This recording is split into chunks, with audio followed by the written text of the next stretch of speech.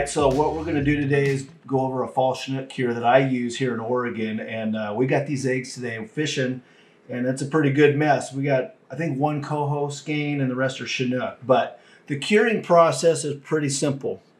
I think it starts with a good egg, and we have a good egg. I have one here that I still got to finish up on. You got a little bloodline here. I cut all my egg skeins in half. They're like that, so I cut them in half. That way they're manageable. And then I'm going to take my little knife and I'm just going to get the bulk of this blood out like that. You see how I'm using the knife to kind of get that bloodline out, and then I'll kind of clean it up. And then I like to butterfly them a little bit, open them up. Not all, they don't always need it, but this one kind of does. So then we're set. And so we have all the eggs ready to go. Try to get most of that blood. I don't want anything that's going to rot during the process or when they're sitting for a while.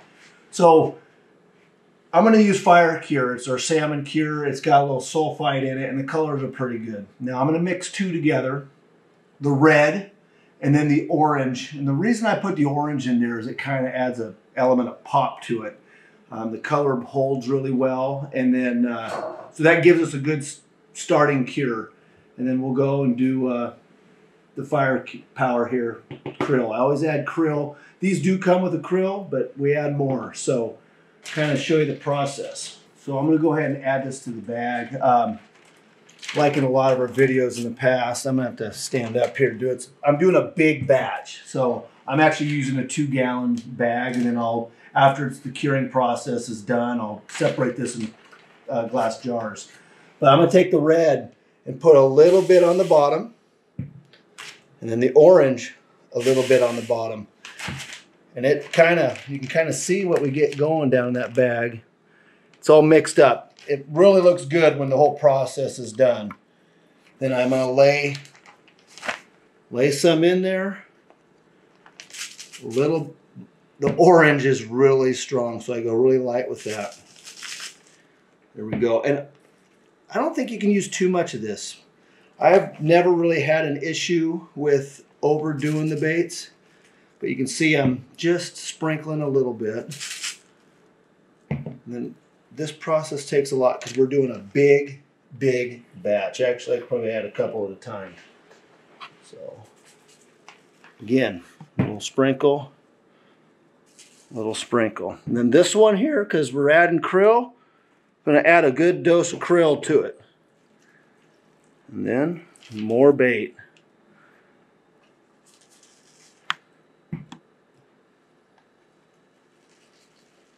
It's a lot of eggs. These will turn into back bouncing and bobber eggs. And what makes these good back bouncing eggs is how tight the berries are on the skein. Look at that. These will hold up really nice, and they'll cure really well too. We just got to get a light coating, because after I tumble it a little bit, we'll hit it again. So we got all the krill and all the red and the orange in it. The reason I add the orange, I think it gives it a good UV pop. Like, it's still a red egg, but it just has this glow to it that I'm a big fan of. The color seems to last well fishing. They don't wash out, and it's worked for me. But I like the color. It's kind of it's not as deep a red, and it's just got this UV pop. So we got them all covered pretty equally in this bag, and it is a big bag. So I'm gonna leave some air in the bag again, right? And then we're gonna tumble these over and get all that product through all the folds in the egg, right? Just do a couple of these, and then we're gonna go back and add a little bit here and there that we need. But we can see that bag's already starting to get wet from the product already working on the egg. All right, that's good. I'm gonna open it up. You can see that color. It's just, man, these are gonna catch some fish. Already know. I'm gonna add a little orange on this one. All right, I'm gonna go ahead and seal it up again. Now these eggs could fish tomorrow. That's the neat thing about using the Pautzkes, is that letting it run its course. These things could fish if you were hard up for eggs and needed to get it going. I like to, you know, let them soak for a good 12-hour period in the brine in this cure. So this is what we have. They're pretty coated. You can look. I'm going to stick my hand in here and pull some out just to show. Look at how the product has gotten through all of it, and you see my hands. But yeah, this is all, the more I tumble, it's just going to get through there. You can kind of get in there and see that. It's already pretty good. So the eggs are starting to look really good. And this has only been about 5 minutes. Lots of fluid in the bag, and you can see how much it's already drawn out. The color is more like a crimson right now. It's a little bit different than this darker red color, which is awesome. And then the orange, but the orange adds a different element to it. And the reason I do it is I fish around a lot of good fishing guides. We all have really good bait. I don't think a lot of guys are using an orange cure to their red cure. And it's just something that has a different look. And you know, the fire cure is good. We got all the proper stuff you want in there to catch salmon. But as you saw, I'm adding some more stimulants. I'm adding powdered krill. We use this for everything. You see it in my tuna stuff. I use this a lot, and it's very versatile. But salmon love it, we know. So I always add a little bit in my cure. I've actually added a lot in this cure because this is a big cure. So it gives me confidence, but krill never hurts. And it's something that I think can give your bait just a little advantage over the guy next to you, because like I said, it's competitive out there.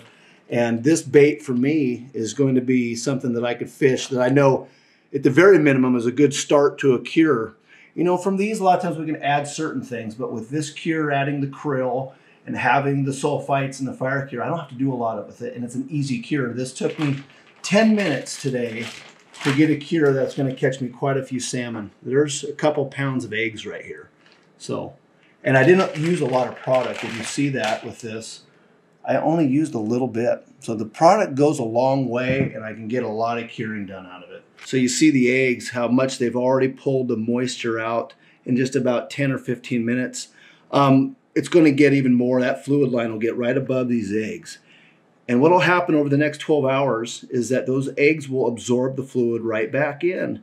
And that's where our eggs get the durability, the bite stimulants, and all the stuff that we want in our egg. Now, a couple questions is, what if there's extra fluid?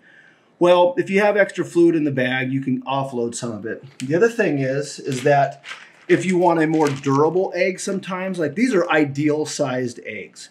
But if you get a fish that the eggs are too big, like bigger buried eggs, like a fish that's later in the year and you want to cure them up, you can pour some of this fluid out and they won't absorb all the fluid, and they'll make the berry a little more durable.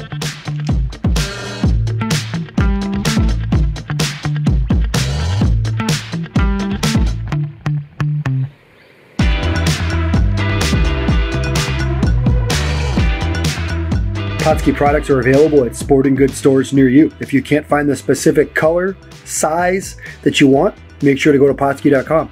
And as a thank you for watching Pautzke Outdoors, we're going to show you a coupon code to be used for 10% off your next order.